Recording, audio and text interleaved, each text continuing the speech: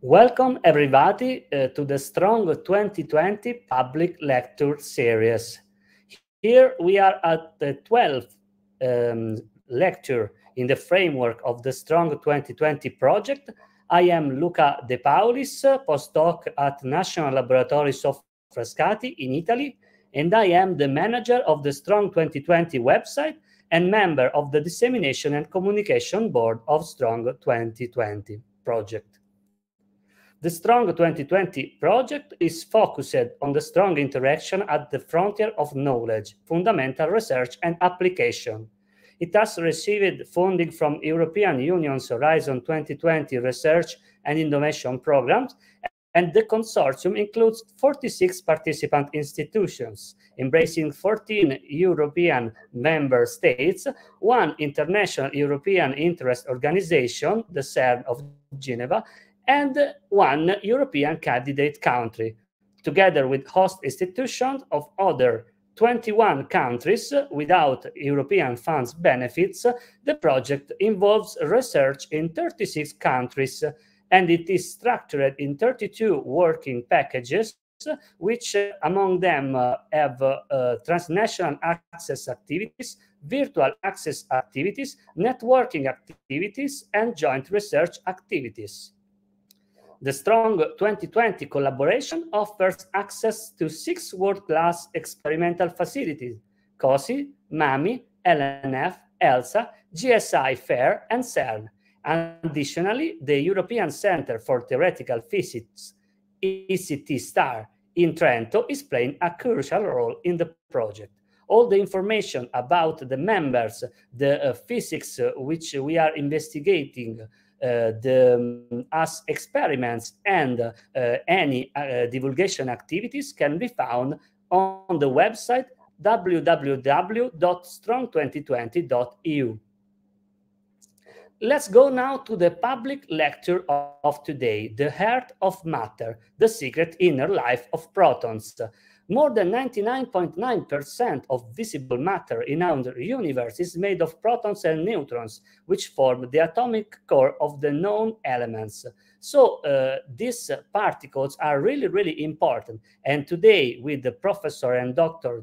Juan Rojo, we will discover more about the inner life of the protons. Juan Rojo graduated PhD in 2006 at the Universitat de Barcelona, and he was then postdoctoral researcher at LPTHE in Paris, at the University of Milano and the INFN, and at the Theory Department of CERN as a Marie Curie Fellow. Between 2014 and 2016, he held a junior faculty position at the physics department of the University of Oxford. And now he is full professor of theoretical physics at the Tree University of Amsterdam and staff member of the theory group of Nick Heff. His research interests quantum chromodynamics, Large Hadron Collider phenomenology, parton distributions functions, jet reconstruction, and substructure and opportunities for beyond the standard model searches from precision observables. More information about his career, about his scientific experiments, and about any divulgation activities can be found in juanrojo.com. So let's go now to the lecture of today, The Heart of Matter, the Secret of the Inner Life of Protons, and I give the floor to Professor and Dr. Juan Rojo for the lecture. Thank you very much for the introduction. Can you see my slides, or should I share them again? Yes, I see it. Okay, yes, and I can, yeah. Perfect, so it's a pleasure to be here to give this presentation. So let me start by telling you a little bit about what we are doing today as particle physics in the context of the data, the LHC. So what is the standard model? The standard model is our language that we have to understand particle physics. It's a hugely successful model. And it provides a powerful framework describing elementary particles and their interactions. So we know that our universe is composed by matter particles, in particular quarks, that they are the components of the protons and the neutrons, leptons, such as the electron, and the heavier siblings, the muons and the tauons, and also neutrinos, that they only interact weakly. In addition, we have the force carriers, such as the photon, that transmits electromagnetism, the gluon, that transmits the strong nuclear force, and the weak bosons, that transmit the weak nuclear force. And 10 years ago, we also discovered the last missing piece of the puzzle, the Higgs boson, which is both a matter particle and a force carrier. So in this respect, it is doubly interesting. By looking at this picture, I could say, well, this is everything. So we've discovered everything that we had to learn about elementary particles, but nothing is farther from truth. We have various reasons, both conceptually, but also theoretically, to know that the standard model of particle physics, though hugely successful, it's incomplete. And it's incomplete because it leaves many foundational questions unanswered, and also it doesn't explain all the data that we have been able to gather in the last decades. In particular, it doesn't explain what is dark matter, which fills 3/4 of our universe. It doesn't explain the origin of the particle masses. For example, why an electron is much lighter than a top quark. It doesn't explain what is all the missing antimatter in the universe. And also, it doesn't provide a quantum description of quantum gravity and other phenomena such as inflation. So clearly, answering all these questions requires some new particles and interactions that go way beyond the standard model.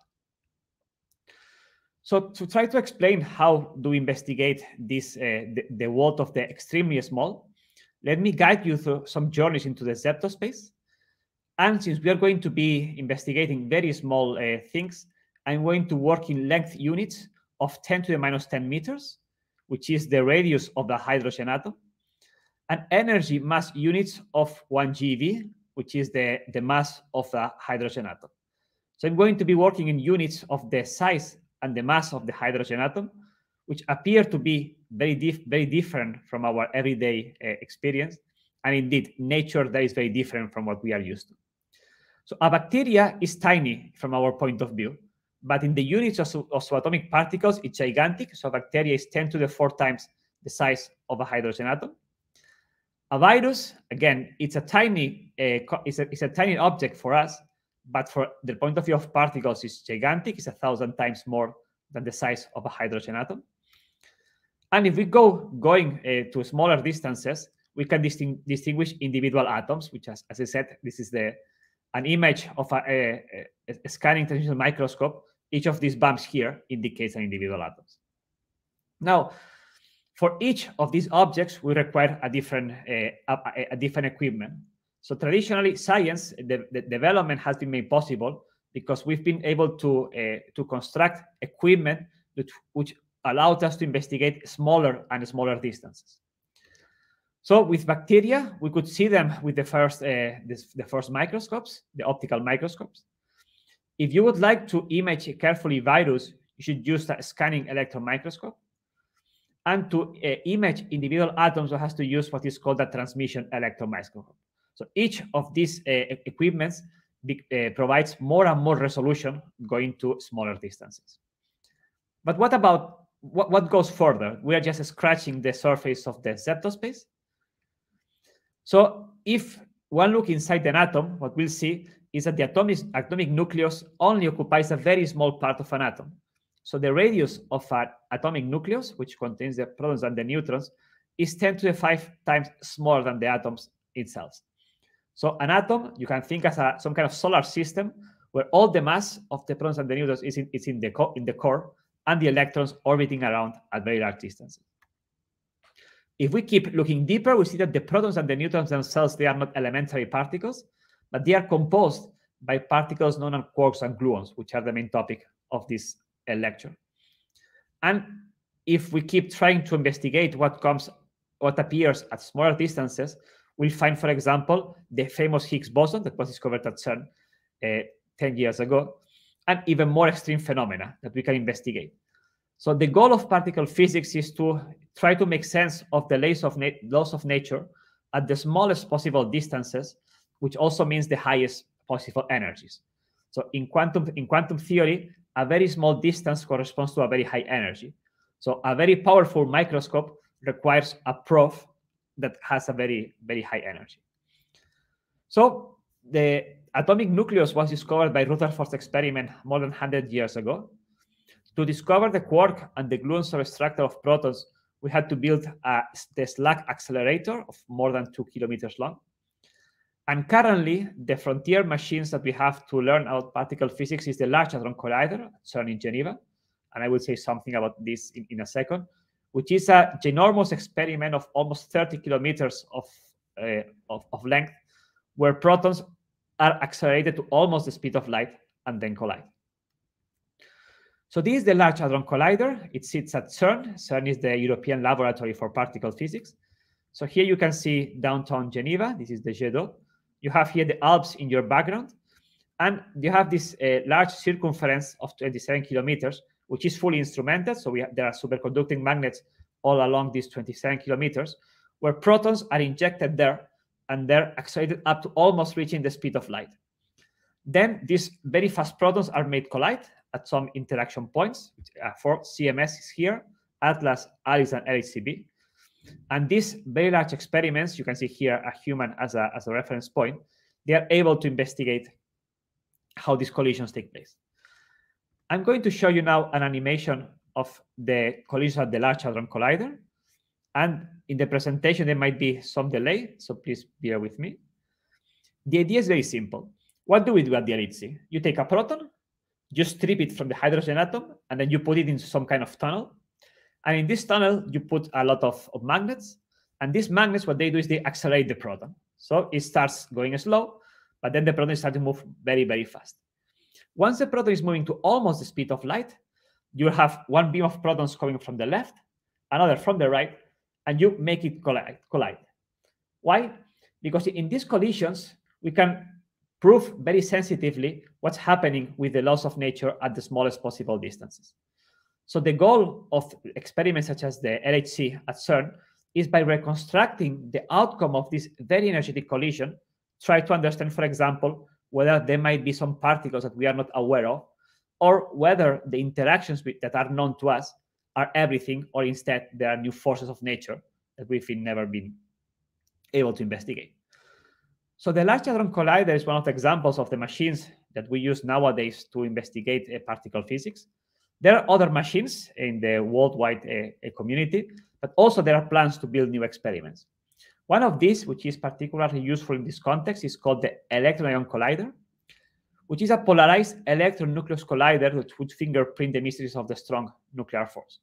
So it will be built in Brookhaven, in Long Island, close to downtown New York. And in this experiment, instead of colliding protons and protons with the Large Hadron Collider, we instead collide electrons and protons. Why? Because protons are composite. They are messy, while electrons, they are fundamental. They are very clear proof of the substructure of matter. So as you can see, this animation will start to accelerate separately the electrons and the protons, and afterwards we make them collide. And actually here we can collide not only electrons with protons, but also electrons with nuclei. This is this reaction here. You have an electron which interacts with some heavy nuclei, and by studying this reaction, we can understand, for example, how the substructure of the protons behave when you have a proton within some part of a heavy nuclei. And this experiment will allow us to answer fundamental questions such as, for example, where does the proton spin come from? So the proton has spin 1/2. We've learned whenever we have our first quantum mechanics course, but we don't really know. We understand the breakup of this 1/2 among its constituents. Does it come from gluon spin, from quark spin, or from some other behavior? So the proton is certainly an extremely interesting object, and it's something that is worth devoting this public lecture. So one could claim that the proton is a very boring particle, right? Surely, we've been learning about the proton since the Rutherford-Heiger-Martin experiment more than 100 years ago. So in this experiment, they accelerated alpha particles. Well, this is from the result of some radioactive decays. And then they scattered them of a very thin foil of gold. There were two competing models of the nucleus of the atom at that time. One was the so-called the plum cake model. You had some kind of of cake, and the electrons were like the raisins in the cake, so scattered through the cake. And another model, which the nucleus had all the electric charge, positive electric charge in it, and the electrons were orbiting around. So the results of this experiment showed that alpha particles, most of them passed straight, some of them turned back, and some of them were scattered, which was consistent with the so-called solar system model of the atom, where you have all the nucleus in a very small area in the center and then surrounded by a cloud of electrons. So this was the discovery of the atomic nucleus, and by transitivity, also the discovery of the proton as element of the nucleus. So I could say that after 100 years, we know everything about the proton. But this is nothing further from reality. So actually, in the last years, we've been unveiling new phenomena within the standard model. So as I mentioned before, one of the goals of particle physics is to try to understand whether there are new forces or new particles beyond the standard model of particle physics. But actually, even within the SM itself, there is still a lot of phenomena which we don't understand. And our goal is also to gain a deeper understanding of what is the physics that governs the standard model. For example, we've learned that the gluons in the proton contribute to the proton spin. We've learned that there is a significant component of antimatter in the proton, and we've quantified it carefully. We know also that in some regimes, the proton behaves as composed only by gluons. And in a study that we presented last year, and it's the main topic of this talk, we showed that the protons can contain components which are heavier than themselves, which are called intrinsic charm quarks. So clearly, for a boring particle, this is quite remarkable. Why is this so? Why is that nowadays we are learning new things about the proton that we couldn't have discovered 20, 30, 50 years ago? And the reason is that the proton is a microcosm by itself. So a proton is a bound state. It means that you cannot separate its constituents. And it's composed by quarks and gluons. So you can think of some kind of box, and then you open this box, and you will see quarks, which are the matter particles, and you see the gluons, which are these little springs here that they keep the proton together. So you have two types of quarks: valence quarks, up and down, that they give the proton its quantum numbers. For example, why a proton has electric charge +1? Well, because it's composed by two up quarks and one down quark. And the up quark has charge +2/3 and the down quark -1/3. So the charges of the two up quarks and one down quark add up to the proton charge.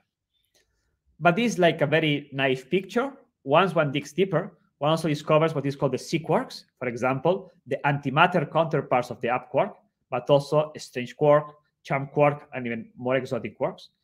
And these arise from quantum fluctuations. So in quantum theory, everything that can happen does actually happen at some point. So for example, you can have a gluon which is split into a quark-antiquark pair and then modifies the proton wave function. So these gluons here, these little springs, are essentially the glue that keeps the matter together. So if these gluons were not present, the proton will just disintegrate into the quark components. And it's extremely difficult to break up a proton. So it's only once you go to very energetic collisions that the proton can disintegrate into its constituents. This is why we need to build machines such as the Large Hadron Collider, because if we collide protons at low energies, we don't see anything interesting. It's just like 2 billiard balls that scatter, but we don't learn much. But if the protons are very energetic, close to the speed of light, then you can actually resolve all this fascinating substructure here. So up to now, we've discovered 6 different types of quarks. You have the up and the down quark, which are much lighter than the proton. So a proton is around, let's say, a 1 giga electron volt, and the up and down quarks are 1,000 times lighter. Why the mass of the proton is much higher than the mass of the up and down quarks? That's because most of the proton energy does not come from the mass of the up and the down quarks, but actually by the binding energy of these gluons. In some sense, the gluons are what dominate the proton masses compared to the mass of the up and the down quarks. And then in the standard model, we have a duplication, actually a triplication. So this is the first family of quarks, up, down. There is a second family, which is called composed by the strange quark and the charm quark, and a third family on the bottom and the top quark.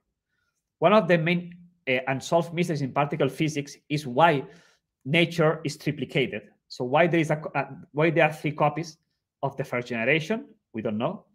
And why the masses are so different, we have no idea. For example, the top quark is almost 1,000,000 times heavier than the down quark, and we have no clue about what is the case.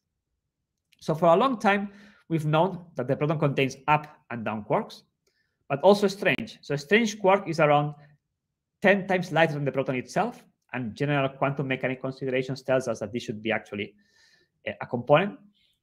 The topic of this talk is about the charm quark. So the charm quark is around 30% heavier than the proton itself. So if you think classically, this cannot be in the proton. So you cannot have a package that weighs 1 kilo, open it, and find something inside that weighs 2 kilos.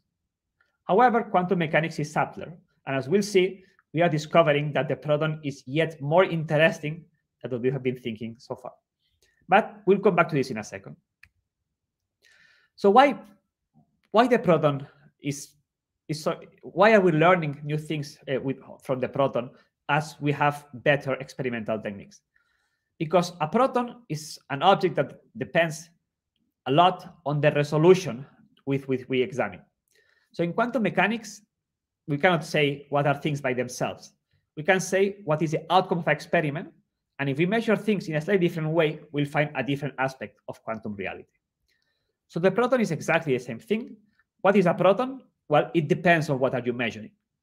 If you look at a proton from low energy, so a proton from afar, you just have a point particle, just a billiard ball, no substructure, not particularly interesting. It has a mass and a charge, and other than that, we don't learn much about the proton. However, once we increase our energies, and this typically means energies higher than the proton mass itself, we find that there is this substructure, which I mentioned. So a proton is not just a point. You look closer, and then you see it's some kind of container that contains 2 up quarks and 1 down quark. But now you dig deeper. So for example, you use better microscopes, which in our language means you use more powerful accelerators. And then you see that it starts to become even more interesting. So you have various parts of quarks and antiquarks, and you have the gluons, which bind it together. So from afar, just a point, start to get closer. You see the 3 valence quarks. You look even closer, so you see all the C quarks and gluons. And if you keep increasing the energy, you find even more exotic phenomena. You find heavy quarks. You find photons, leptons. If you look at the proton at high enough resolution, you might even find a Higgs boson inside the proton. So indeed, the proton is a microcosm by itself.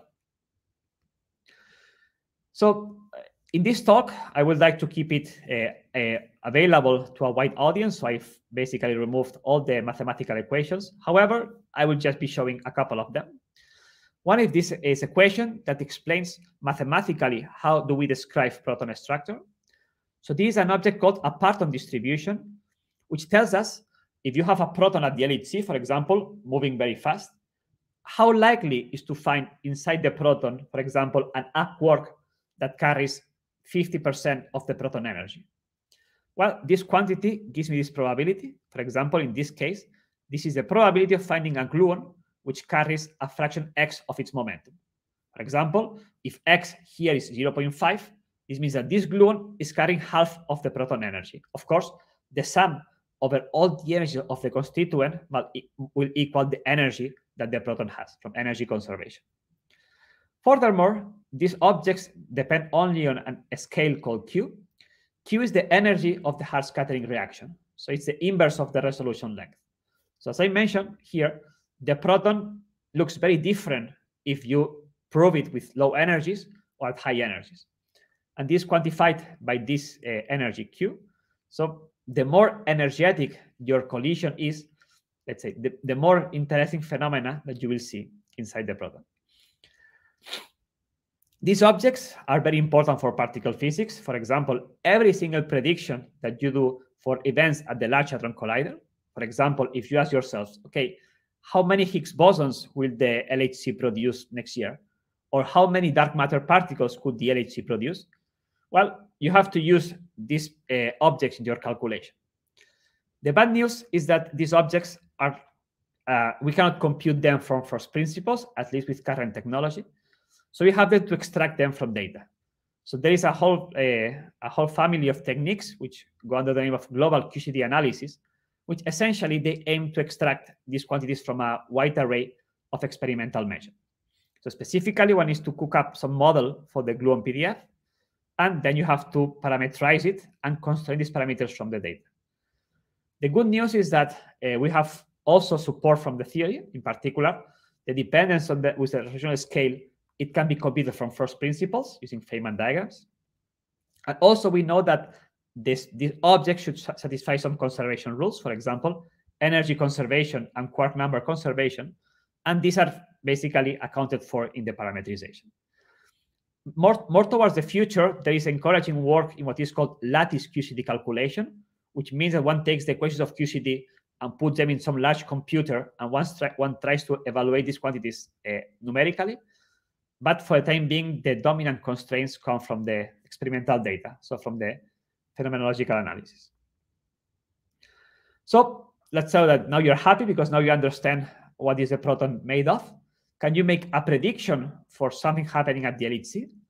For example, the LHC is now running at an increased energy. How many Higgs bosons will the LHC produce? That's an interesting question to ask ourselves, because if the number which I measure deviates from the number which I predict, this could be the sign of some new physics beyond the standard model.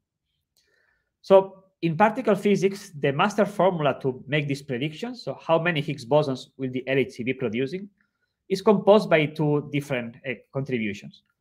On the one hand, this is the probability that you will have, for example, two gluons scattering into a Higgs boson. So you have two gluons that they fuse together and then produce a Higgs boson particle. And this quantity you can compute from first principles using Feynman diagrams. However, you also need a second component. You need to know how likely is to find a gluon inside the proton and another gluon inside the proton with the right amount of momentum. Even if this number is very large, if, for example, the gluon content of the proton is very small, this number of events would be tiny. So clearly, understanding what we expect at the LHC and making robust theory predictions requires to having a very detailed understanding or how likely is to find a gluon or a quark or some other particle inside the proton. So these objects are essential for LHC phenomenology, but also for many other experiments. I don't have the time for this, but if you also are looking for extragalactic neutrinos at neutrino telescopes such as IceCube at the South Pole, you'd also need to understand how many gluons does the proton have in order to interpret these predictions. So in every experiment that involves the proton or a nucleus in a high energy collision, we need some understanding of the proton structure to make theory predictions. So this is how the proton looks like in a snapshot. So remember, X is the momentum fraction carried by the proton constituents. So the higher this number here in the y-axis, the more likely which is to find a proton, a quark, or a gluon inside the proton. So this is how the proton looks like at a scale around the proton mass. This is a lowest scale in the particle physics jargon. Of course, it's an extremely high scale, but for particle physics, it's a smaller scale. So you have here the up and the down valence quarks. Why they have this shape? Well, because the integral under these curves should be 2, and this curve is 1. Why? Because the proton has 2 balanced up quarks and 1 balanced down quark. And here you have the C quarks. This is the gluon divided by 10. And this is the antimatter down quark, antimatter up quark, antimatter C, and antimatter channel. And as you go to higher scales, such as the ones that you prove at the LHC, this is the mass of the Higgs boson, what you will see is that there is a steep rise of the gluons and the C quarks. And in particular, also the heavy quarks become sizable in comparison with the light quarks. So this is interesting because this tells us that if you collect protons at very high energies, you will maybe not be sensitive to the traditional up valence and down valence content, but mostly about the gluon and the small x quarks. So again, what a proton is depends on the resolution at which we look at it. If you collide 2 protons at low energies, you will mostly see this region. If you collide them at high energies, you will be looking at this region here. I have here some nice animation that hopefully I can run, which was made to illustrate what I just said.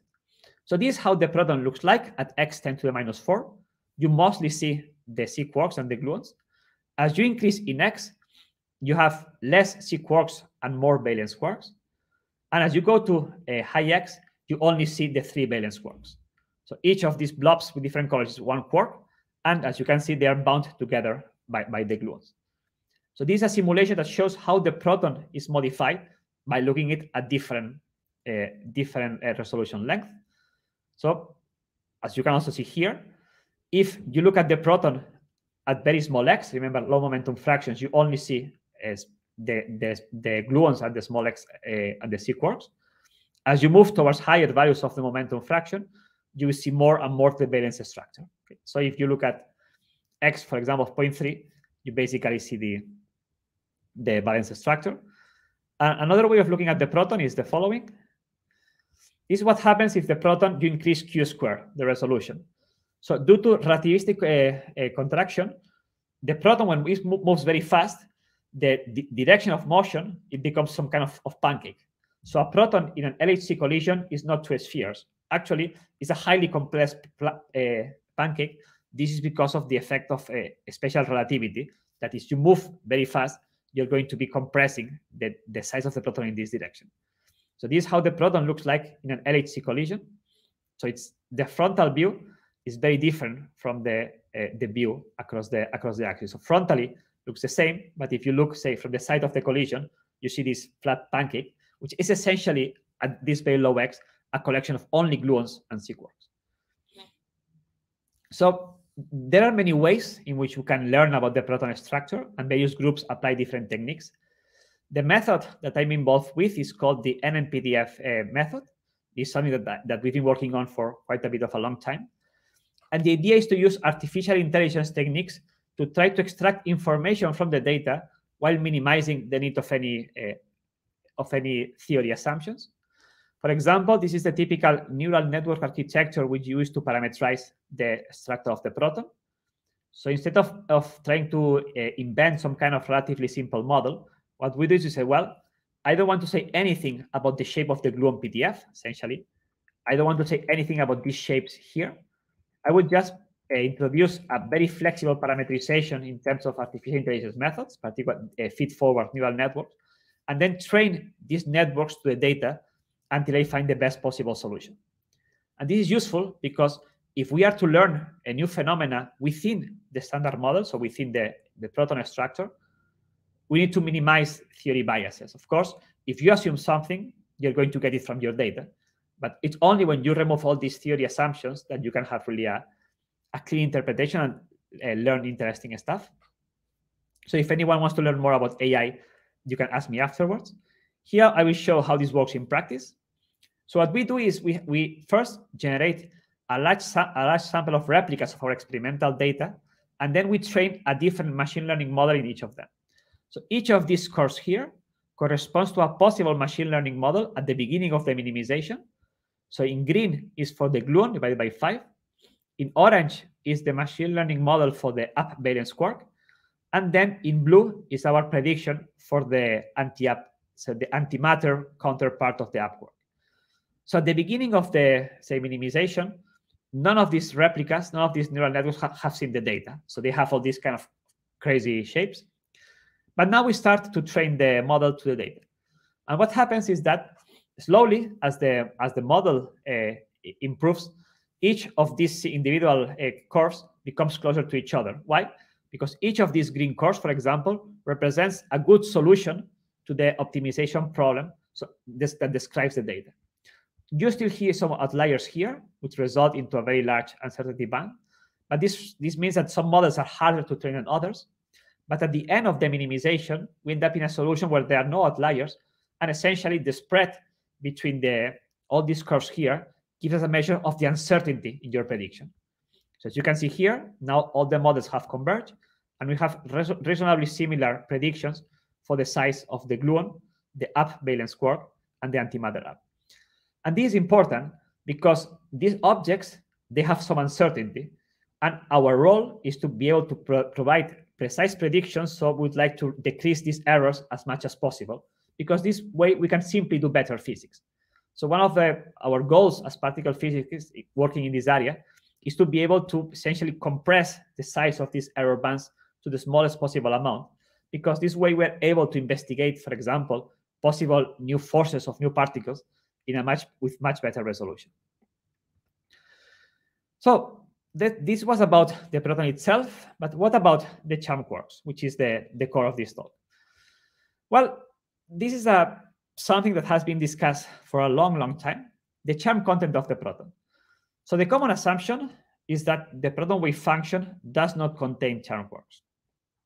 Why is this so? Well, if you remember what I mentioned before, there exist 6 quarks in nature: the up and the down quark, whose mass is around 1,000 times smaller than the mass of the proton. Second family, the charm and the strange. The strange is about 1/10 lighter than the proton itself, but the charm quark is heavier, 30%, and then top and the bottom. So if you put in a scale, on the one hand, a proton, and on the other hand, a strange quark, the proton weighs much more. The proton is around 1 GeV, strange is around 0.1 GeV. So easy. And this means that quantum mechanics predicts that in general there will be strange quarks in the proton. Why? Because you're going to have gluons, and these gluons can split between S and TS quarks.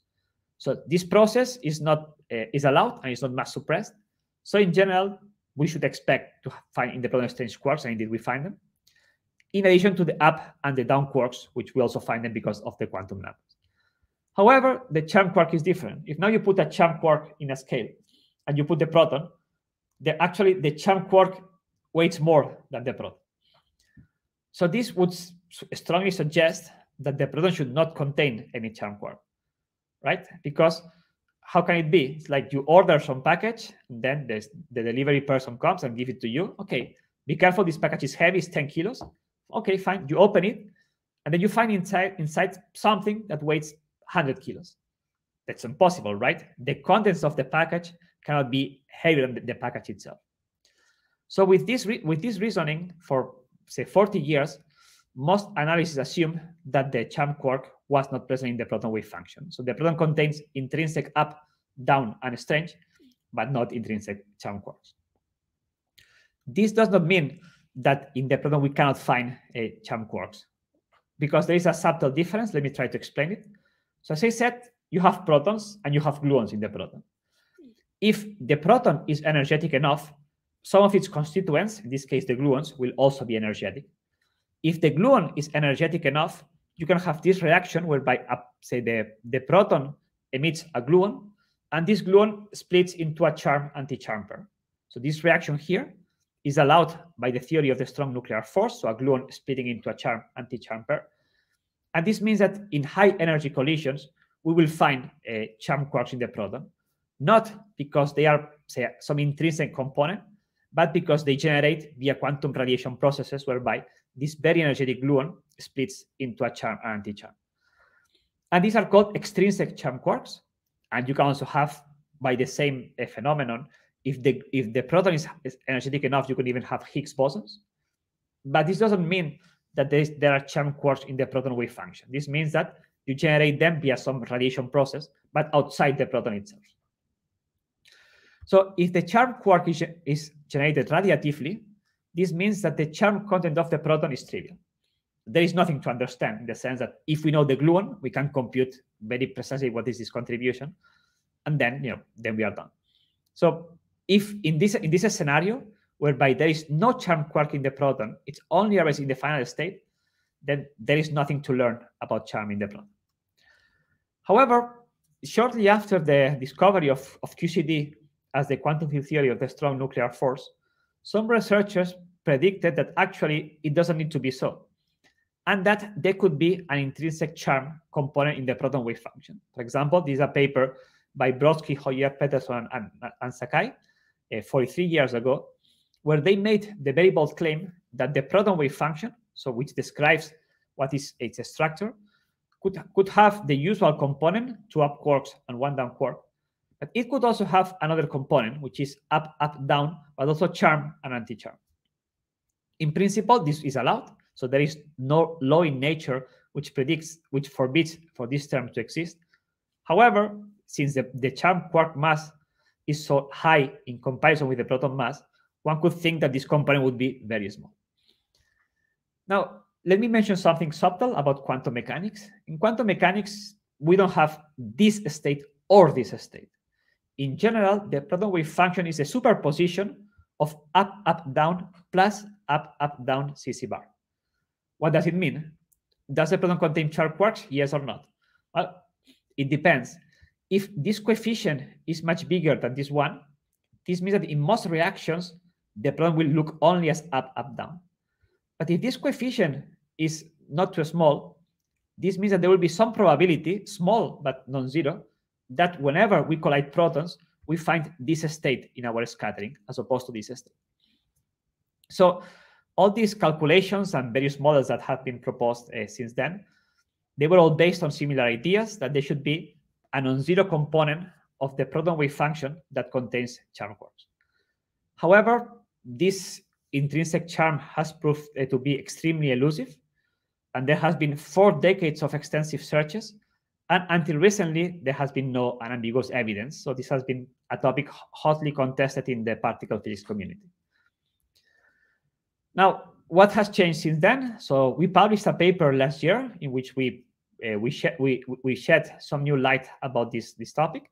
Again, I mentioned that I would only have two slides which are technical. This is the second slide, and then I will be done for today's lecture. What we do is the following. So when we extract the charm component of the proton from the experimental data, what we measure is the sum of 2 components. One is the component from this radiation. So we know that there is some charm quarks that come from gluon emission. The second component is the one from an intrinsic wave function of the proton.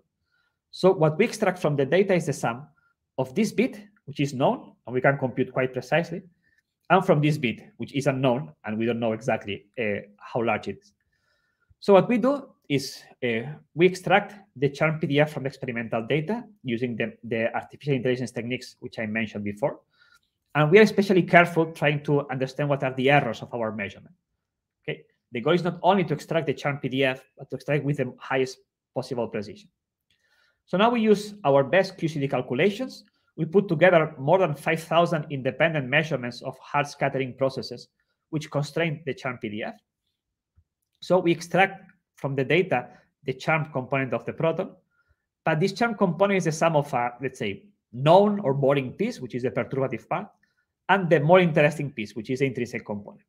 So if there is no charm in the proton, this piece would be 0, and our measurement would coincide with the prediction of the radiative charm component. If there is intrinsic charm, there will be some difference. So now what we do is we use the tools that QCD offers to us, and we separate these 2 pieces.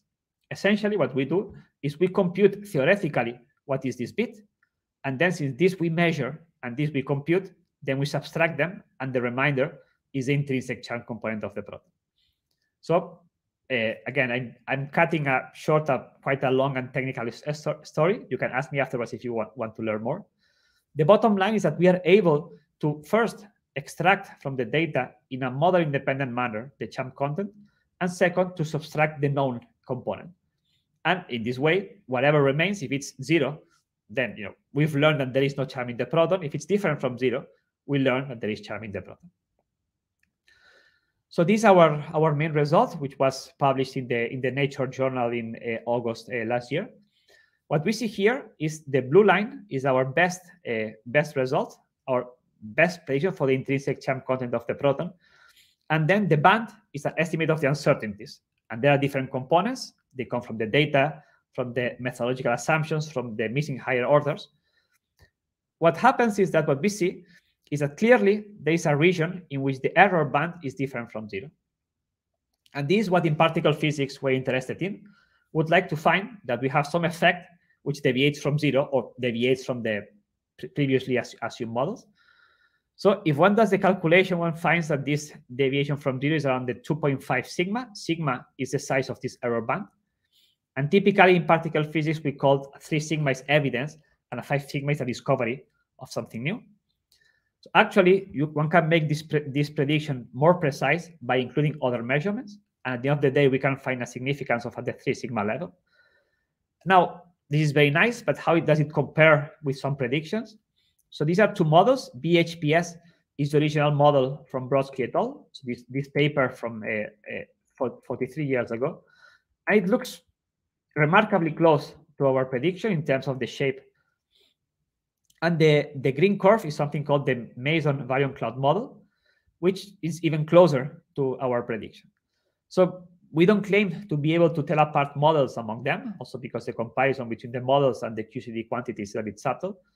However, what we find is that clearly there is something in the proton which is more, say, more subtle than just the radiative charm that you would expect by these mechanisms. So this is part of the story, but it's clearly not the whole story. There is something else to explain the charm content of the proton. So the fact that our measurement is different from zero within uncertainties is very important. Is very important because if our error bands were all over the place, we cannot claim any significance. So the fact that our model-independent measurement of the charm PDF is different from zero in the large X region, which is the region where precisely models predict intrinsic charm, it's something that made us quite confident that this result is genuine and that indeed we are seeing a possible evidence of intrinsic charm in the proton. Now, how we can understand this? So how we can make sense of this intrinsic charm? So assume that you have your usual proton. Proton is composed by an up quark, and a down quark, and the different colors is that because in QCD there are three different types of charge, three different colors. So this corresponds to an up quark, and down charge with different QCD charges. But if you look here, you see that the proton can be the usual up, down, plus from time to time, it can have a component of up, down CC bar. So in quantum mechanics, how can we visualize this? As follows, you have your proton, and every now and then, this proton will fluctuate into up, down, charm, anti-charm, much more massive. And afterwards, it will come back to the previous configuration. So let me put it again. You start with your proton, nothing happens.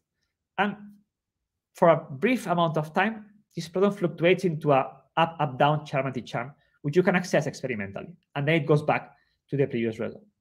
So provided we can accumulate sufficient data on these collisions, we will be sensitive to this very special, say, occasion in which the proton becomes something much more complicated than up, down. That it becomes also, it exhibits that there is a possibility of being also a charm and anti-charm.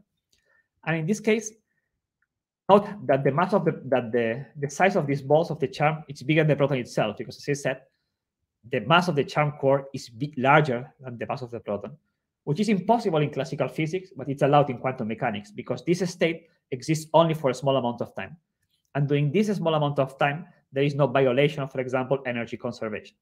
So this combination of the, say, uncertainty in terms of quantum mechanics makes possible that the proton can contain constituents which are heavier than the proton itself. And what made us especially confident of our results is that there was a completely different experiment, so that we had never talked with them, which found a similar result. So as I mentioned, at the LHC, we have proton-proton collisions. And one possible measurement is the one of projection of a Z boson, which is the mediator of the weak nuclear force, and a charm quark. And if you look at the reaction that leads to this process, you have a charm quark, which scatters with a gluon, and then it produces a Z boson and a charm quark, which you can measure. Clearly, this measurement will tell us something about the charm content of the proton. And in particular, as measured by the LHCb experiment, which instruments the forward region of the LHC acceptance, it becomes sensitive to the charm content of the proton in the region precisely where these effects are most significant. But I insist that this was done fully independently. There was no crosstalk between the two authors.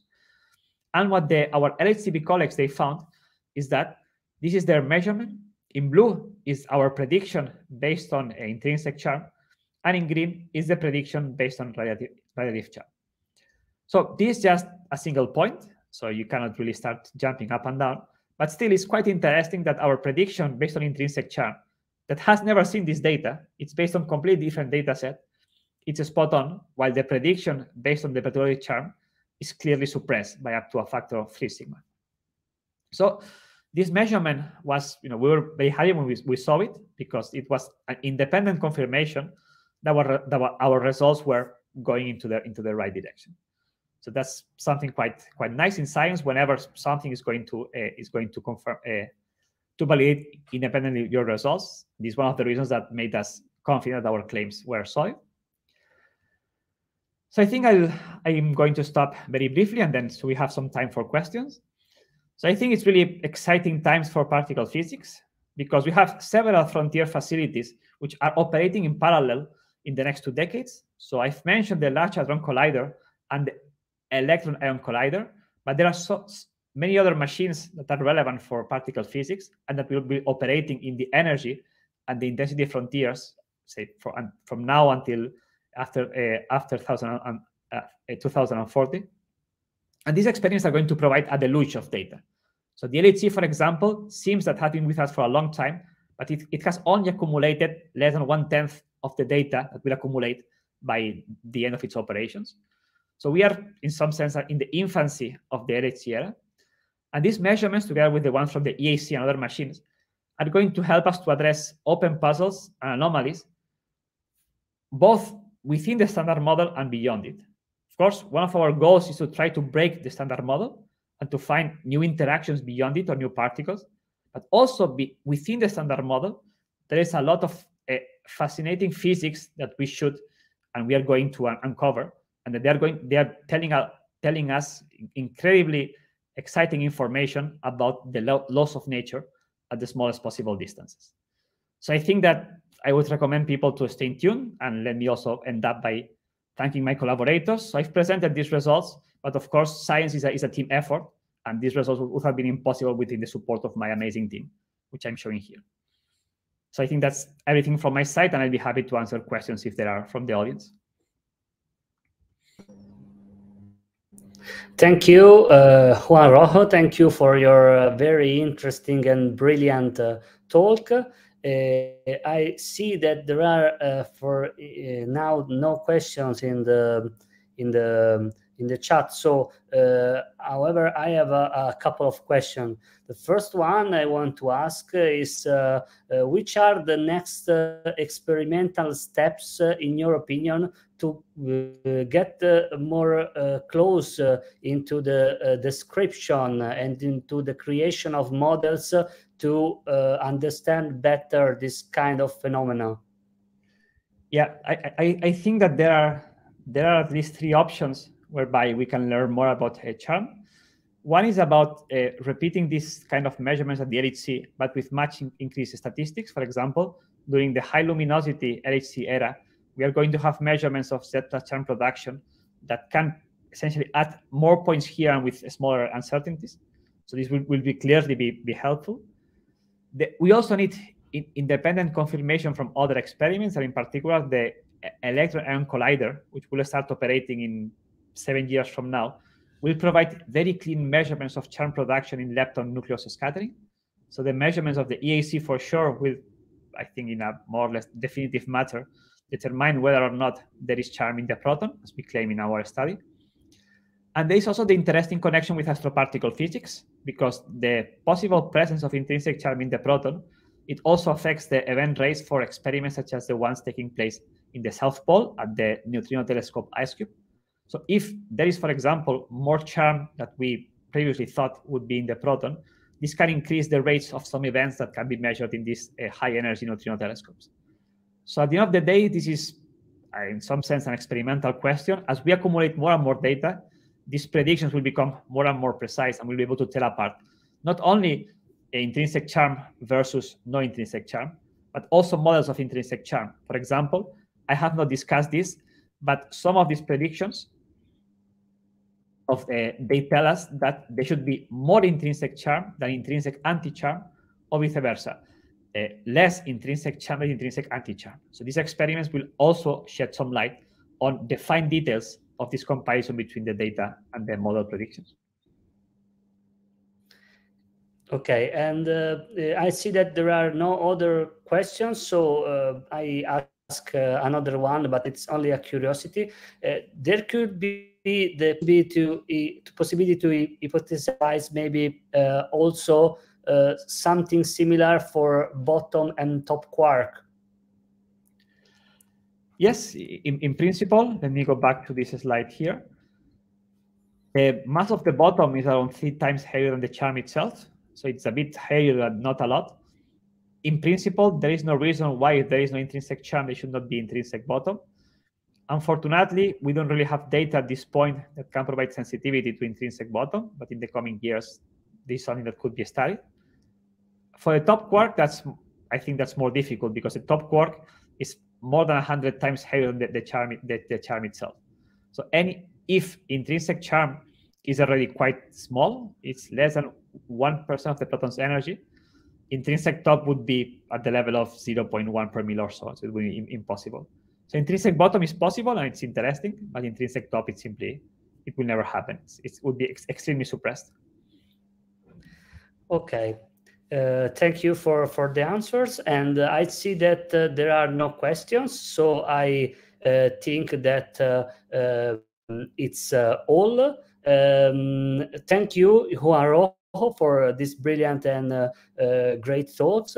The great lecture that will be, however, for those who are interested in to see it again, will be online soon on the live events page of the website, so you can find it every time. And I thank also the platform created at LNF, from which we have the conference and the lecture, and wish to see you all at the next lecture in the framework on the Strong 2020 project.